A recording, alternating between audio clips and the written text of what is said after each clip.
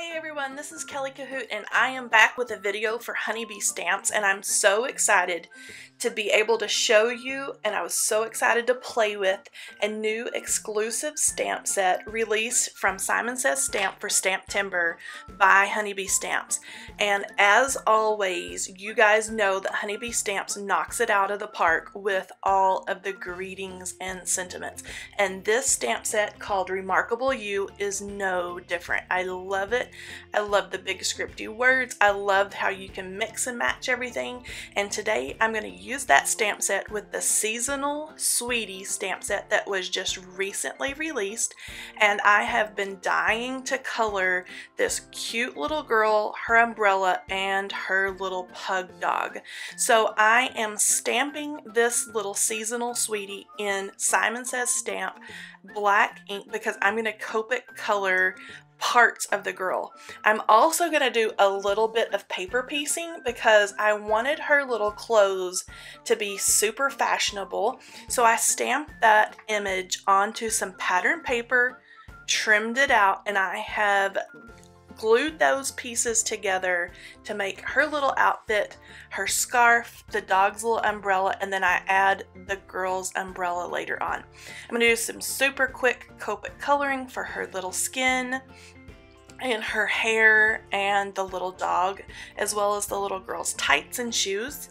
I did super simple colors. So on her face I used some E21, her hair is E31, E33, and E37. I used that darker color just in around her face, down by her neck, and just some little highlights or lowlights intermixed with those lighter colors. Nothing too fancy here, just some little flicks here and there to give some variation in her hair color.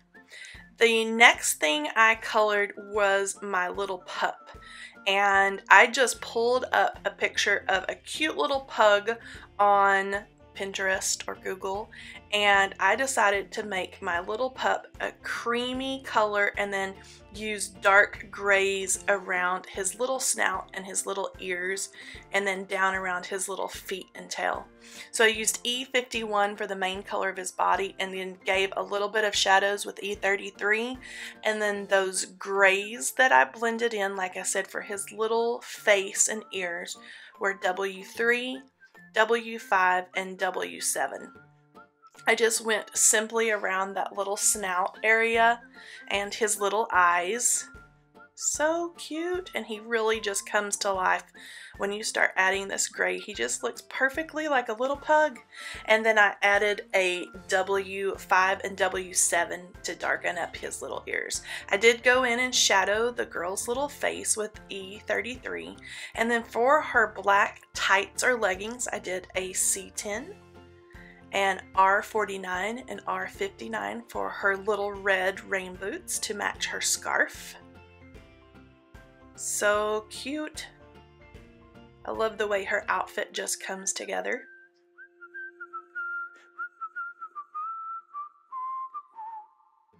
And then adding on those paper piecings.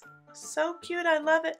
I'm going to add a little bit of black gel pen to their eyes, to the little puppy's nose, and then I also add black gel pen to the buttons on the front of her coat. I love these gel pens because they add just a little bit of shine and dimension. So I'm going to go over those little buttons a couple of times. I also use black gel pen on the little nubs on the top of the umbrella, as well as the little metal pieces that hold the umbrella together. I use a little bit of Quickie Glue Pen. I'm going to add her clothes and the little puppy's umbrella right there over the top.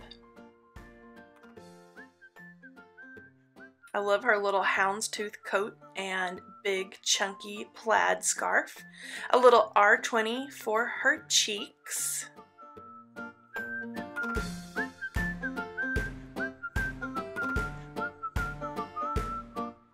A little bit of white gel pen for a little bit of character on the pup's face. And then, like I said, I took that black glaze pen and went around the details on the umbrella. And that underside of the umbrella, to give it that shaded look, is a W5 Copic marker. Easy peasy. And I'm going to add that to her umbrella with Quickie Glue Pen as well. Now, I wasn't quite sure how I wanted to set this up on my card. I kind of had a little bit of an idea, so I just cut this little girl and her puppy out with the coordinating dies, ran those quickly through my die machine, and then to really highlight this greeting from the Remarkable You stamp set, I started out by using the stitched hexagon dies from Honeybee Stamps. Now these only cut the stitch line or emboss a stitch line around where you run those, and I don't end up using the stitches. I ended up using the just solid cut dies. If you run these through your die machine as is, they will just cut out that hexagon. I use my little rubber embossing mats and sandwiched that and made that cute little emboss line just to kind of highlight and set off that greeting. And you see there, I didn't get my paper straight. I almost tore up my cardstock, but I saved it. And so I added a black piece of cardstock onto red, and then I'm going to add that gray cardstock on top of that. I like how those colors just peek out from underneath. And then the little girl and the little puppy, I'm going to pop up with just a little bit of foam tape. Pull off the backing there, set those on. So cute.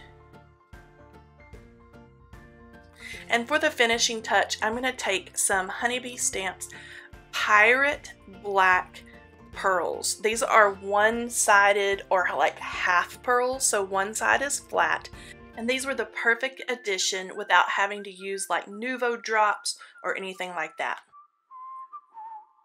And I'm going to use my Tim Holtz stamp platform. I love this thing because one side of that platform is open. There's no little guards. So you can open up a finished card, as I've done here, and set up your greeting for the inside, because for some reason I never remember to stamp that when I just have it as cardstock before I add all of the pretty things onto the front. And so I love that open side because it doesn't smush everything that you've worked so hard on for your card. Here's a close-up look of that card and that awesome stamp set available at Simon Says Stamp for STAMPtember and Honeybee Stamps. All these supplies can be found at Honeybee Stamps and Simon Says Stamp. Make sure you check out the description box for all the products. I will talk to you guys next time. Bye bye.